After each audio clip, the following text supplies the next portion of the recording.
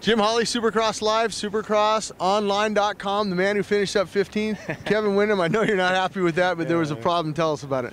Yeah, I came out of the turn and things happened so quick, man. I ran smack dab in the James. You know, I was coming out of the corner hot, was wanting to move to the front. They had half the track barricaded off, which James was in that area of where they had the tough blocks pulled, and I entered the whoops like, you know, business as usual, and he started pushing his bike across, and you know, I couldn't back out. I tried to change lines, but it's hard enough to stay on top of whoops, much less change speed or direction. So it's one of those things that was unfortunate, man. I was going into what I thought would be a solid second place, and wanted to put my sights on Grant, who rode a good race, and you know, everything kind of was falling into place for me until the impact.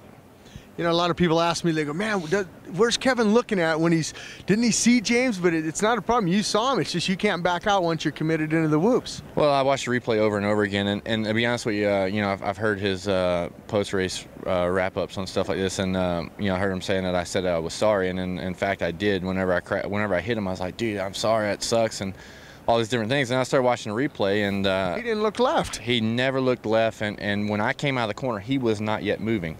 So with the way the banners were and the way they had him barricaded off, you know, I would have never, there was no reason for him to move. He was in his little safe haven where there was no reason. But, you know, in racing, just like I thought that there was a possibility I was in the wrong after watching replay, you know, I rest assured that I was not. And, you know, it's just one of those things that racing incidents and they happen, and I hope that they don't happen again, because it took me out of a good potential. I think a rider like James can make up those points way easier than I can, and I had really put myself in a good position to make some ground and to be in a fight for you know, a successful season, and now I got to put my head down and work that much harder.